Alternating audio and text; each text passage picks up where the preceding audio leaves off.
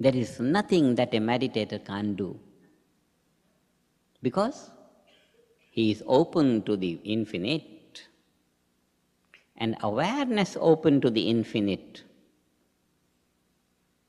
That is that area of life which has created the whole creation. It is the level of the sap from where this and this and this and this and this, so many different things have manifested.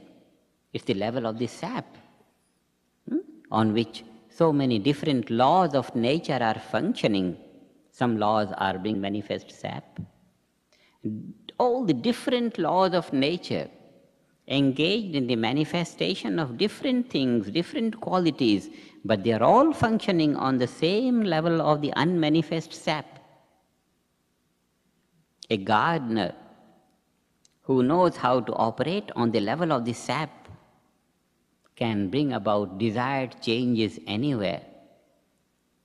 He puts a fertilizer, some fertilizer, and rings a bell to the laws of nature, bringing out the pink petals here, and whispers to them, now come on, bring out deep red lines on the petals, and the laws say, oh yes, all right, hello, fine. Huh? It's a matter of contacting that level on which all the laws of nature are functioning. And once our awareness is there, all the laws of nature are ready to say, yes sir, yes sir, yes sir. Hello, hello, hello. Huh? Hello, how do you do?